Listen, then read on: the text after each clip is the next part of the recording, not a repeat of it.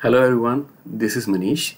This video is all about creating your first Windows 10 task sequence using the SCCM. I'm going to cover the terminologies used for the OSD Basics, and then I will be also showing you that what are the prerequisites, means that the recipe means at very minimum what things you require to create the task sequence, and then I will be downloading the ISO from the Visual Studio subscription.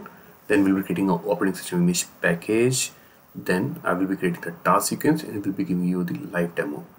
I will be covering each and every step of the task sequence, that what exactly it means, so that you can have a better understanding. Let's start. The topic I'm going to cover is OSD Basics, create Windows 10 task sequence using SCCM. This is going to be your first task sequence. If you don't have any knowledge, this video is going to help you. Okay, so let's understand about the terminologies used for the operating system deployment. First, I will start with the OS image. So just remember one thing, whenever I am talking about the OS image, means I am talking about the image file, Install.wim. So what is Install.wim?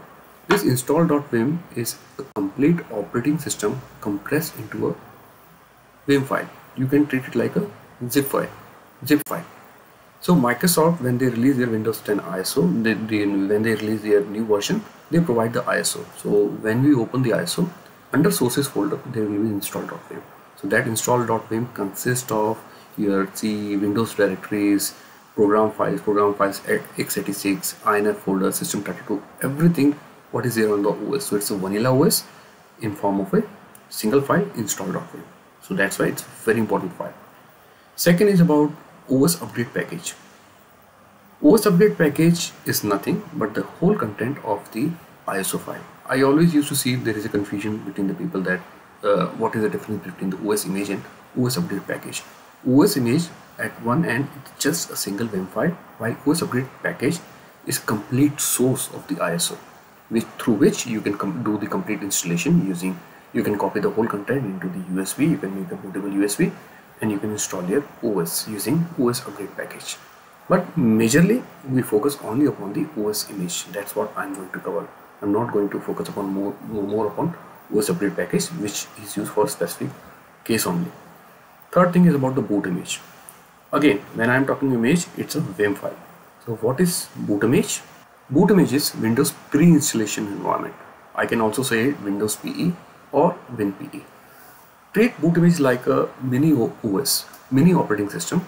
The only purpose of boot image is to start. For example, you to boot your device, you need some kind of thing to launch, to initiate the installation. So boot image launches a WinPE environment, contacts the SCCM server, and finally gets the policy so that you can see the task sequence. Once the task sequence is initiated, and during that next restart, it will simply go and boot image will not be required. So treat boot image like a launcher. To launch a rocket, we say a rocket launcher, right? So to launch the task sequence, installation of OS image, you need to have a boot image. Next term comes is boot media. Again, it's a confusing topic between boot image and boot media for newcomers. Boot image is a WIM file, which I told you. But how that boot image is going to load? If you have a bare metal device, bare metal means a device without any OS, that WIM file will not directly go and load. You need to have a binaries, you need to have a kind of a mechanism. So that means you need to have a boot files.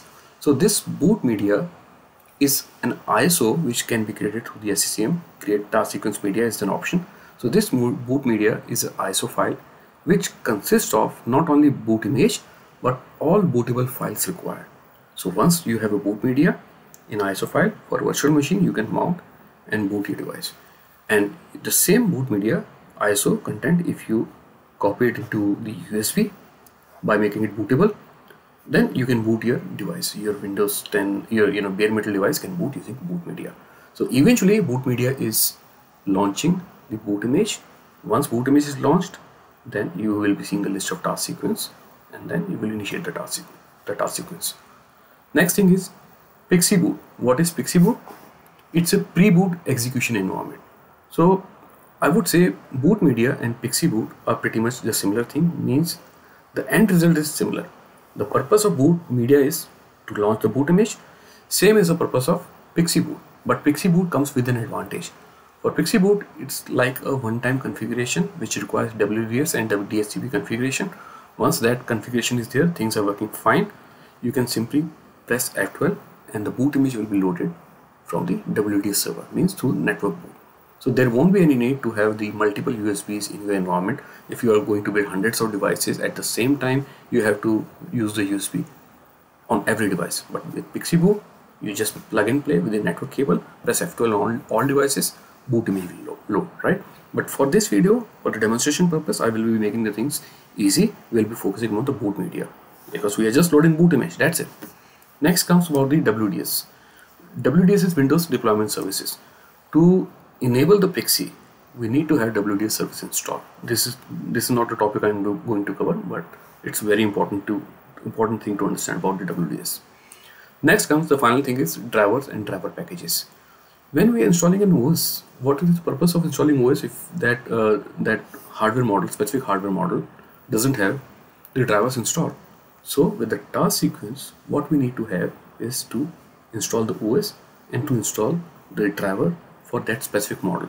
So having a driver or driver package and driver package under the SCCM console is also a very important thing. Okay, I covered the basic topics. Now I'm talking about the prerequisites for the operating system deployment. Few of them are mandatory and few of them are optional. Let's see first about the mandatory thing. The very first thing is OS image. I told you, I explained you about the OS image. This is the Install.wim, the vanilla image which comes from the Microsoft, right? So we can customize also, but I'm going to focus more upon the vanilla image. That is the most preferred method nowadays. Second important thing required is boot image. I explained you about previous slide that what exactly is the boot image. See, the boot image needs to have two kind of things. That the boot image should be able to boot the device and it should have two kind of drivers. One is network drivers so that it can get the IP address, and another thing is mass storage driver so that the boot image is able to detect the hard disk. For example, if boot image is loaded and if it is not able to detect the hard disk, how task sequence is going to work? It is not able to detect the hard disk, so it will fail. Eventually it will fail. So boot image should be able to detect those things. Usually Microsoft used to take care of this thing. With every new version of ADK, they provide a new boot image, and that boot image has the capability of having more and more drivers. They used to contact the vendors and the drivers are there. But in case if you are facing the issue related to missing IP address or not able to see the disk using disk part, it means this is the time to customize. You modify your boot image and inject the drivers. Boot media. This is also the important component because we need to boot the device. We can use either boot media or Pixie, I told you, right? So in this demo, what I'm going to show you, I'm going to use the boot media. I will be showing you how to create the task sequence media to create the boot media. Pixie, pre-boot execution environment to load the boot image. Either boot media or Pixie. I will not be focusing upon the Pixie. Next thing is driver and driver package. I'm using on the virtual machine, so I won't be using the driver package, but in the real environment, driver package is mandatory. And finally, the configuration manager package. This is the most important thing for the SCCM task sequence because it is not just installing the SCCM client package, it is actually transitioning your device from WinPE to full OS. So it's a very important step and you can't avoid that. If you think that you don't need the SCCM client package, no, it won't happen. The task sequence will fail. And the optional components, obviously you can go with the applications, package, software upgrade, etc. For my demo, I'm going to keep the things pretty much very simple. What I will be using it, OS image, boot media, SCCM package, and optional components. Maybe I can use one or two applications, right? So the good thing is, as part of the complete SCCM installation, once SCCM is healthy, up and running, boot image and SCCM package is already there. I will be showing you momentarily. So we are only focus is about having an OS image and creating a boot media. And also obviously we have to create a task sequence as well, right? So in my demo, I'm going to show you that how to download the Windows 10 ISO from Visual Studio subscription. But if you have an ISO, you are good to go. Second thing is, from that ISO, I'm going to extract the ISO, that install.wim, and will be creating an operating system image package on SCCM console. Then I'm going to also create a Windows 10 task sequence, then going through each and every step, what does it mean. Then I'm also going to create the boot media to boot the device, and finally giving you a demo of how I booted and how the task sequence is running. Let's begin. I have logged on to my Visual Studio subscription. So when I go to the downloads under Windows 10, I am looking for the Windows 10 Business Edition. So I'm going to download the version 22H2 January 2023. That is the latest version. If I click on download, I have two languages to select. I can go with either of them. I just need to click to download it. I have downloaded my ISO. This is the name. So let me first mount it. So once I mounted, it has mounted on a virtual drive that is called F drive. So the whole content, I have to go to the sources and I'm searching for the Install.wim. So you can see it's somewhere around 4.9 GB of size. So this is the Vim file, which is the most important thing, which I need to copy to the SCCM source to create operating system image package. So this image file 4.9 GB, it's showing a 4.9 GB, but when I export it, when I'm going to create operating system image package, if I see the property, the size will be somewhere around 14 to 15 GB, because I told you it's a zip format. It is kind of a zip format. Everything compressed into a single file. So let me launch the SCCM server. I have logged on to the SCCM server and I have copied the install.wim to this source location.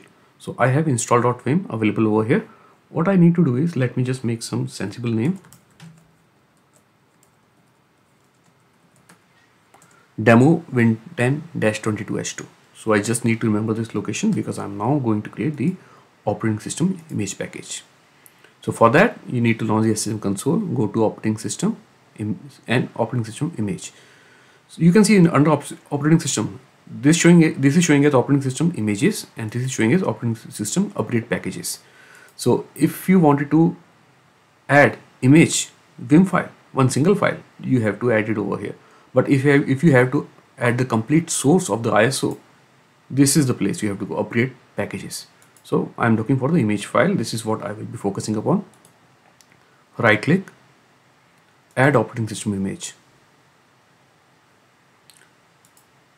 Provide the path for the Vim file. You have to exactly select the correct Vim file.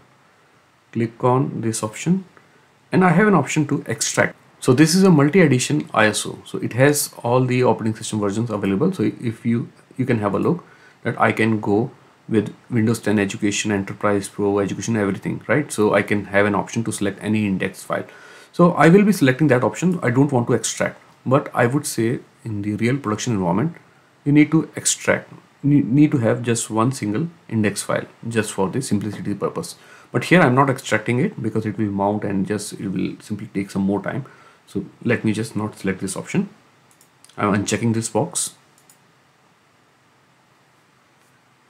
Next, click on next during the pre-cache settings. Next, okay, let me just provide some good name, demo Windows 10 Enterprise. So this is the name of the operating system image package. Click next, next, and done. So my operating system image package has been imported over here. What next? I have to distribute onto the distribution point. Select the DP.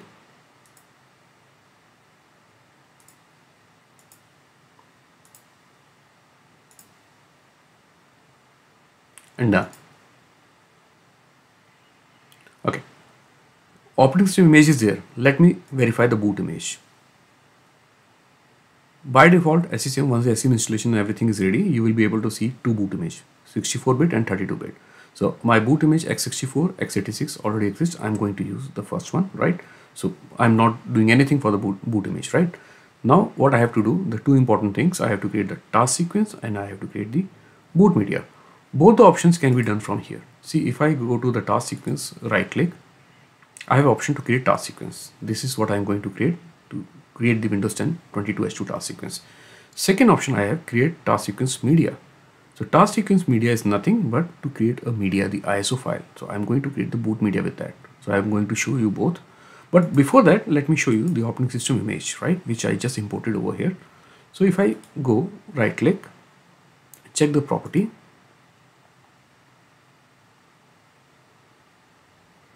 let's verify a few things. Click on images.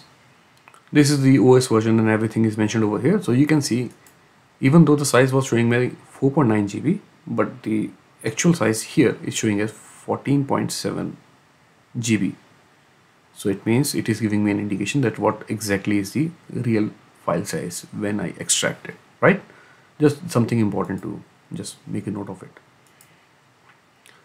Now let's create the Windows 10 task sequence. Right click, select create task sequence. Okay, so I can see there are a lot of options, so I'm just going to focus upon the first one, install an existing image package. So if I have to deploy a WIM file, so first option is the option for me. Provide the name, let me make it demo win10 22h2, and you can see I have to select the boot image, because task sequence won't work if I'm not going to specify a boot image, right? So boot image has to be, is a mandatory thing. I'm selecting the boot image, click on OK, click next. Okay, let me go on previous. I would like to go with the run as high performance power plan, so that it can be utilizing the most resources and can be used with the high power plan, so the process will be much more faster and efficient.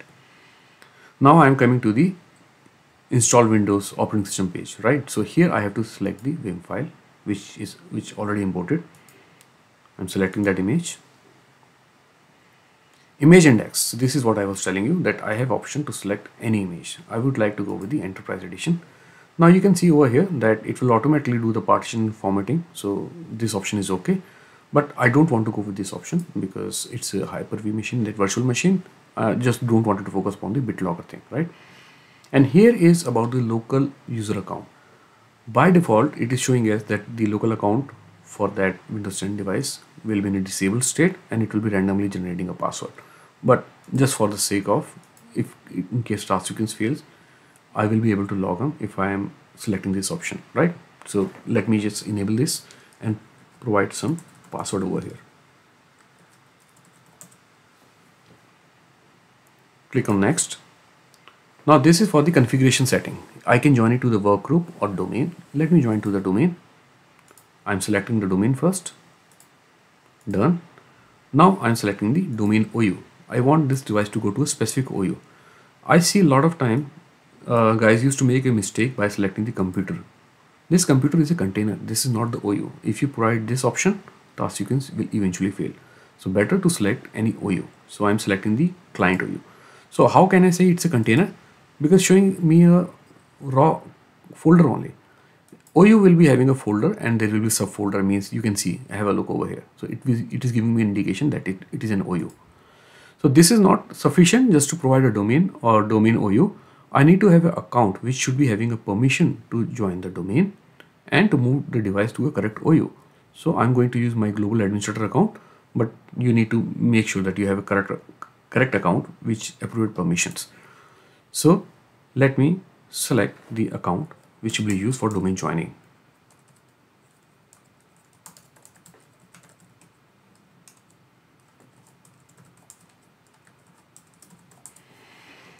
I need to click on verify just in case I want to test the connection, whether it is working fine or not. Click on test connection. Here you go. The connection was successfully verified. Things are looking pretty much good. Click on OK. Click next. Now it has automatically selected the SCCM client package. You can go and select any package you want, but yeah, I'm just going with the default option. I can provide the installation properties, for example, see here SCCM cache size and other things. I'm going with the default thing. No changes. State migration. This is for the USMT, right? So I just don't want it to go use the USMT for data migration from the old device to the new one or just any other thing. So let me just disable. I would just want to make it very simple. I'm also disabling the capture network settings and capture Microsoft Windows settings because I'm not going to deploy it to existing OS. I'm making things pretty much very simple for a bare metal device. Click next. Install updates. I don't want to install the updates during the task sequence. Click next. Install applications. I can go with next and can finish it. Just for the purpose of demonstration, let me select few applications. I'm selecting 7-zip, Chrome. Click OK. That's it. This is just for a demo purpose. So I could have skipped this thing also. Click next. Next. Done. My task sequence is created. Let me just have a look what exactly is there in the task sequence. Right click the task sequence and click on edit.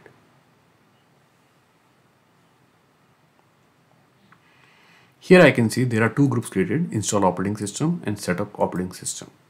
Right, so anything after this is like a full OS. Before that, everything is in WinPE, means system booted into Windows PE. It loaded the boot image. You can see the boot image assigned to the task sequence will be loaded. Then it will format the disk either using BIOS or UEFI. There are two steps. Why two steps? There are different conditions. Conditions got created automatically. See, such an awesome work. Everything has been done over here, because if it is not UEFI, it will be going to format using the BIOS setting, right? This is the setting, and if it is the UEFI, which should be the case nowadays, every device comes with the UEFI. So this is for the legacy support. So UEFI, so majorly these settings is going to apply. So you can see the make this boot this type is GPT, and all kind of things are already there. So you can make changes, but I'm not recommending making any changes for this purpose.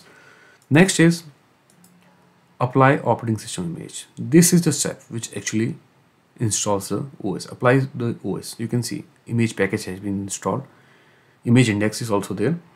Here for the customization purpose, I can use the unattended.xml file.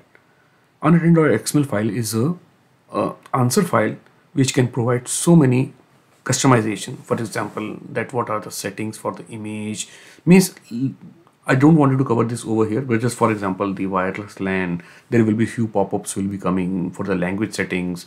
There are a lot of things which can be done, the OSD computer name customization, so many things.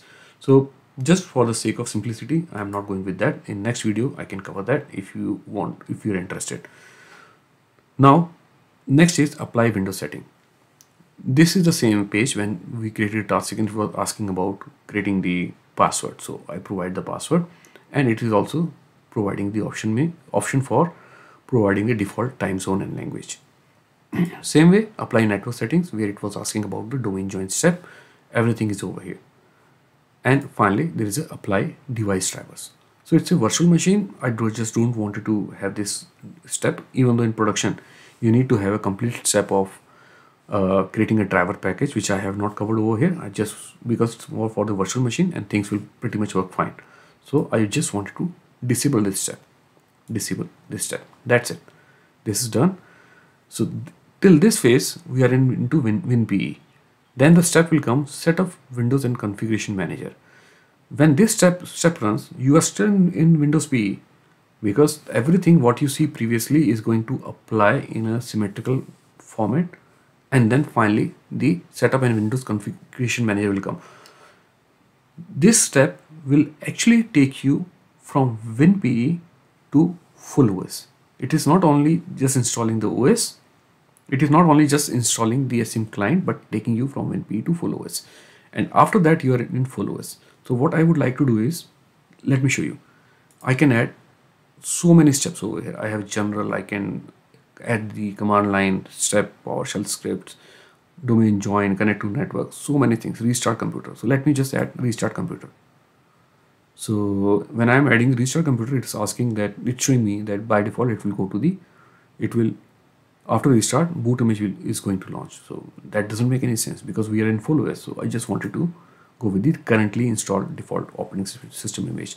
So why restart computer step is required? For example, any application which requires restart, after that application installation, I need to have a restart. So restart sometimes makes a lot of sense. So this is how we can make the things. Also, I can make multiple groups. If I go click over here, add new group, for example, I can make this group laptop and can add applications related to laptop for desktop, virtual machine. So I can create multiple groups. And how it is going to install on laptop, then I have to provide a condition. condition based upon task sequence variable, WMI query, registry settings. So I'm not going to cover, just don't want to make it very complex, make it very simple. So this is our simplest task sequence which has been created. Let me click on apply. Okay. Now I need to deploy this task sequence to all unknown computers. Right click, deploy.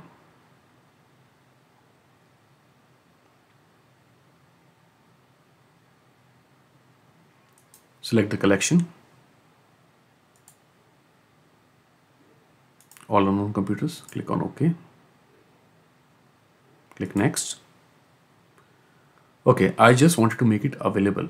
If I am selecting required every device, when it is trying to do, we are using boot media, it will forcefully install it. So I just don't want to select that option. Click on available and make it available for whom? Configuration manager client, media, Pixie, or what? So I just want that this task sequence should be present only to if someone is using a boot media or Pixie, making things simple.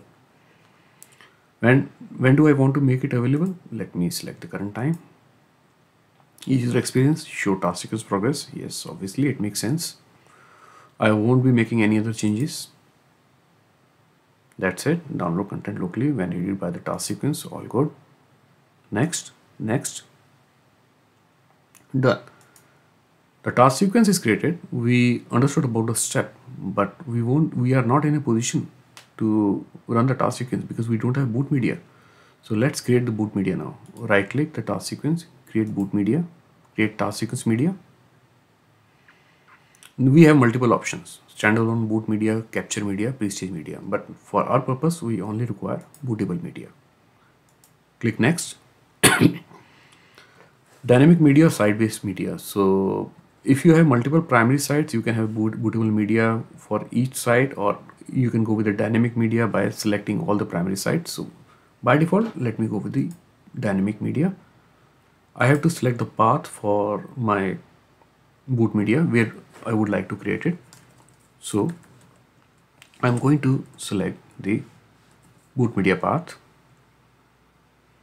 the ISO file name, click next.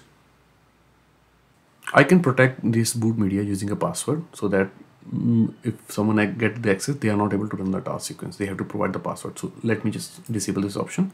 And this is the certificate. This boot media will be valid for 1 year. I can change the option as per my own need.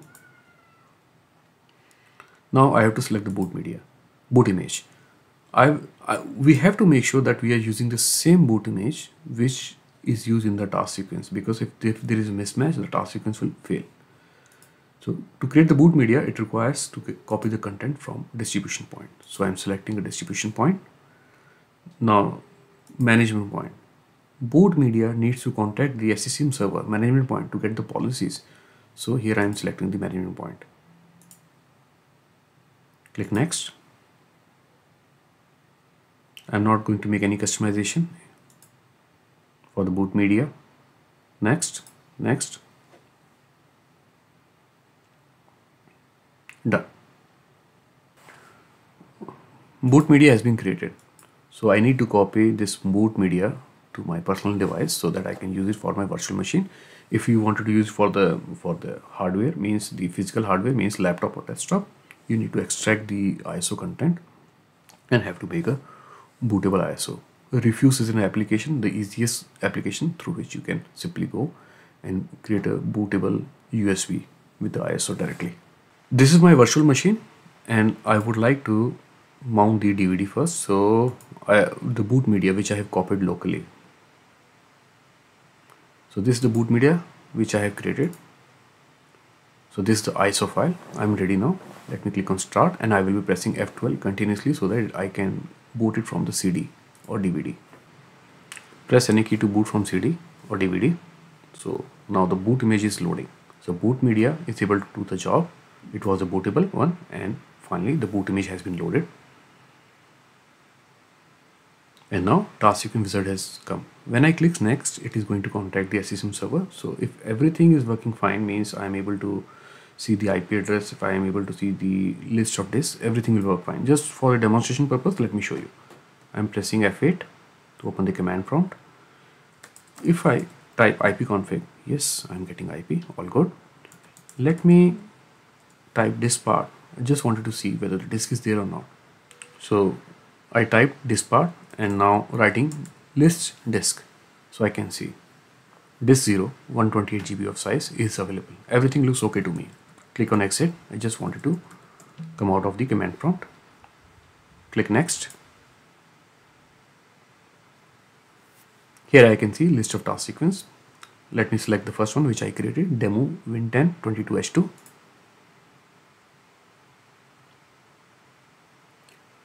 My task sequence has been initiated. It is formatting the partition disk using UEFI because it is a generation 2 device. Now the step apply operating system image is coming.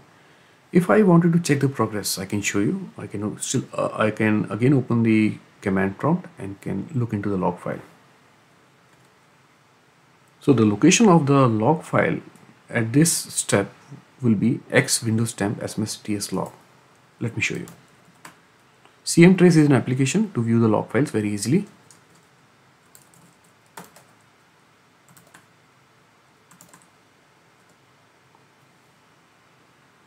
And here you can see the task sequence that the log file sms.ts.log is capturing everything related to a task sequence. It's downloading from specific DP, from which location, and every step will be captured in the log file.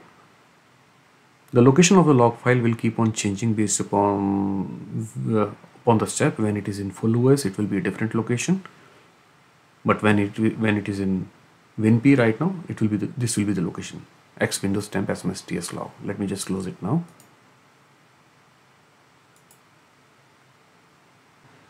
Downloading is completed. Now it is applying the image.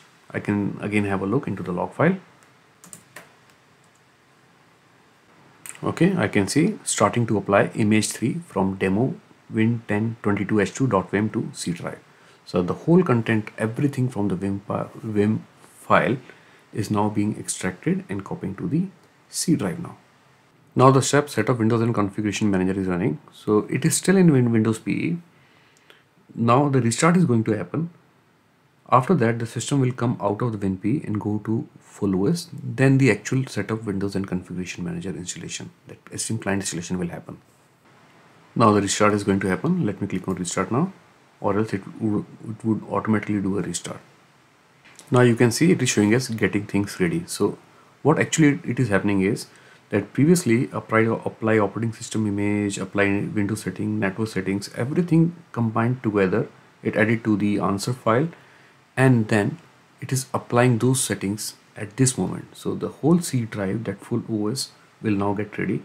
If I would have selected the driver package, then it would be applying during this stage. Means everything will be getting ready for the full OS during this phase.